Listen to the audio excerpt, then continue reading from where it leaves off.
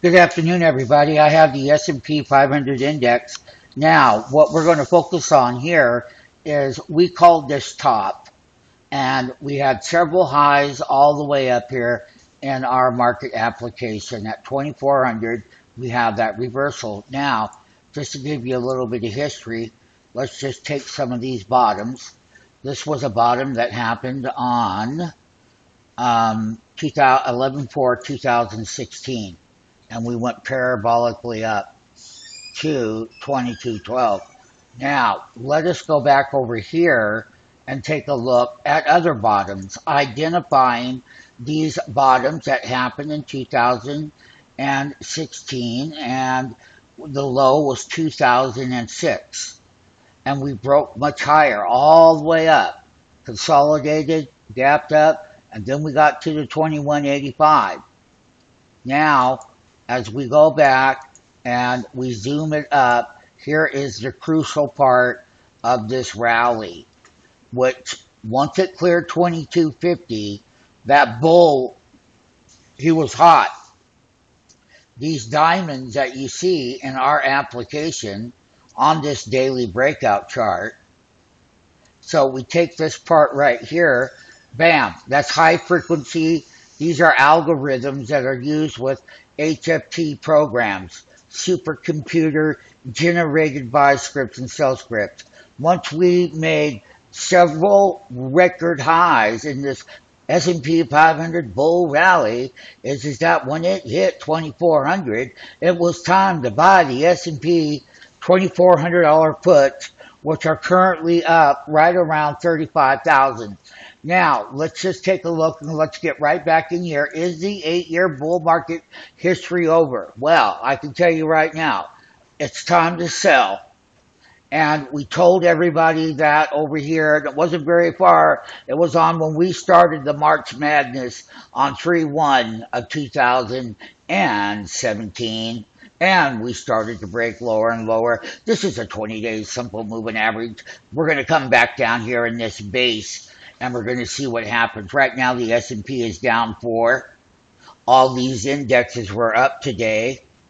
Let me go ahead and zero in on this, where this is right here that you can see here on this bottom with these diamonds popping higher.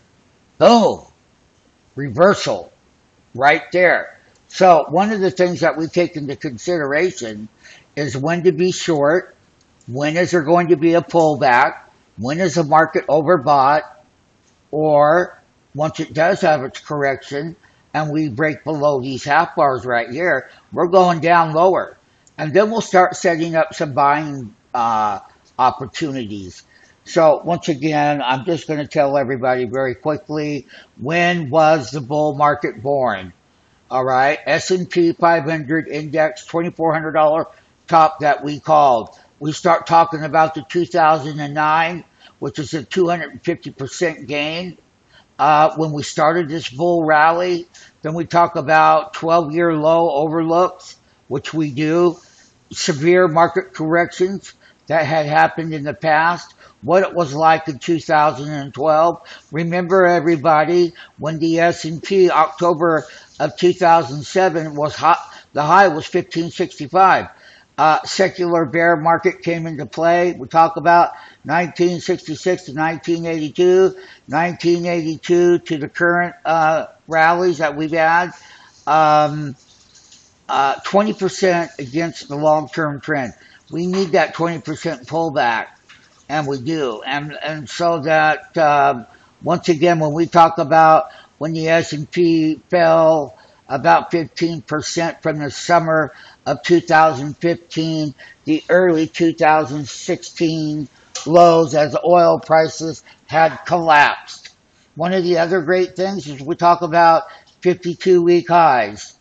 And what the strategies are is that we use Russell 2000 sank 26% over 8 months. We all remember that, and what a great buying opportunity that it was. Bear market or not, it was a pretty good washout. And look at here, 1998, when we started all of it, we talk about what it was like. We talk about where the lows were, and where that bull market truly started 5.5 years ago, or you can say 13 months ago. But the thing about it is, in the 1950s was the greatest bull we had. And once again, we got into tech bubbles. This is just a little bit of history. Get to know us, and we'll be happy to take you down the road that you need. We have live trading rooms. We got a big sell off in the Dow and say Yahoo.